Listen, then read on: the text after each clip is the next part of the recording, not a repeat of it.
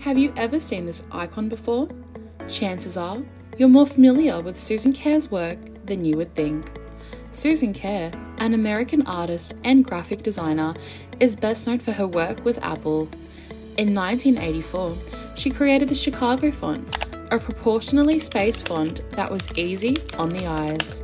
The capital letters were 9 pixels tall and had no rounded edges, allowing easy readability within a limited screen space. She created the typeface by drawing them within a gridded book, adding that human touch that is part of Apple's brand.